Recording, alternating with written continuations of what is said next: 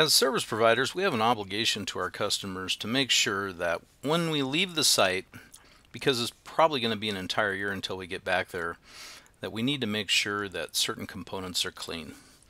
This video goes through the required cleaning of system components, including the effluent screen or filter. If that is left unclean, in many cases, we might end up with problems within that 12-month period.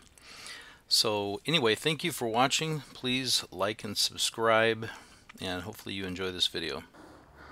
So Cass is pulling the BioVault and floats and pump out of the system. We've got another video that shows that. But one of the points I want to make here with this video is that it's not really an option.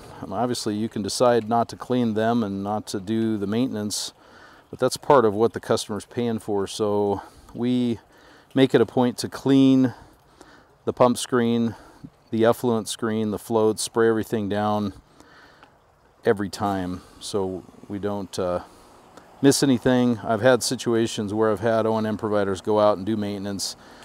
They didn't clean the effluent screen or the BioVault screen, and a couple months later I start getting a BioVault plug alarm on the Vericom system, which basically means that that screen needs to be clean. That's the screen that's coming out now.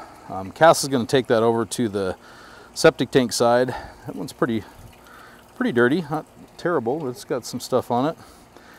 The reason Cass lays the pump and floats down in the pod itself is because he doesn't want to lay that on somebody's yard. Some people get a little sketchy with that, so we like to make sure that people are happy with us not laying that stuff right in the middle of the yard. So we're going to spray all this stuff off and clean it after Cass cleans the screen.